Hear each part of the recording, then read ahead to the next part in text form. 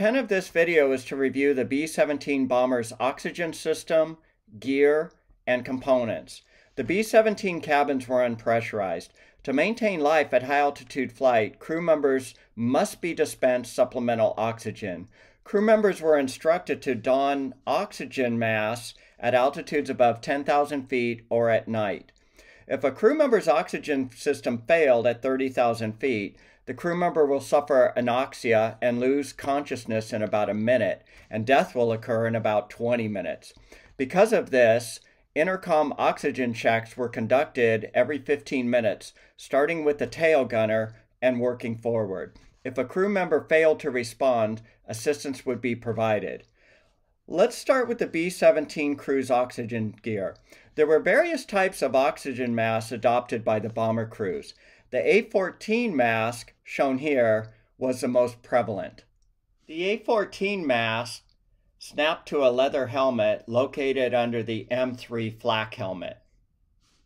The oxygen mask's hose was connected to an A-12 on-demand oxygen regulator. The oxygen regulator ensured that the correct ambient air oxygen mixture was fed to the crew member. Oxygen flow gauges were located at each one of the crew stations. The gauges included a blinker, a pressure gauge, and a low pressure warning light. The blinker provided a visual cue that the oxygen was flowing as it blinked while the crew member took a breath. The oxygen pressure gauge was normally operating at 400 psi.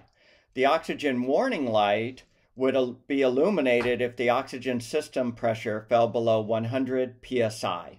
If a crew member needed to disconnect from the plane's A-12 regulator, he could connect his oxygen hose to a portable A4 walk-around bottle. The walk-around bottle could be clipped directly to his flak vest and would provide about 8 minutes worth of oxygen.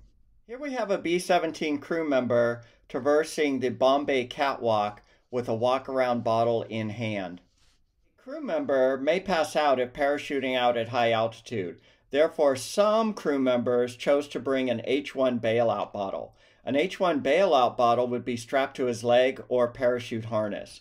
The bottle consisted of a small, high-pressure oxygen tank, a long feeder hose, and an end nipple. Prior to jumping out of the B-17, a crew member would bite on the bottle's feeder hose end nipple, turn on the bottle's valve, and then jump. For redundancy, the B-17's oxygen system consisted of 4 independent subsystems. If one of the systems failed, a crew member could tap into any of the other functioning subsystems.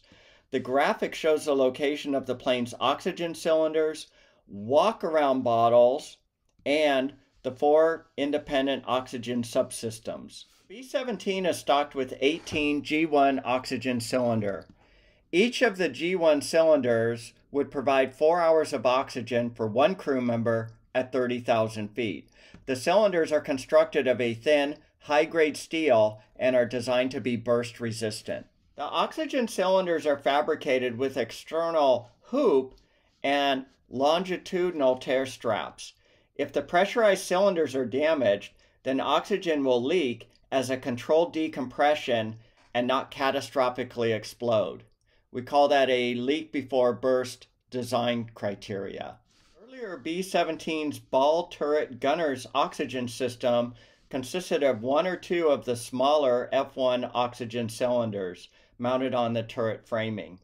These needed to be refilled by the waist gunner since each one of these cylinders only contained enough oxygen for about 2 hours of usage. The B-17's oxygen flow diagram.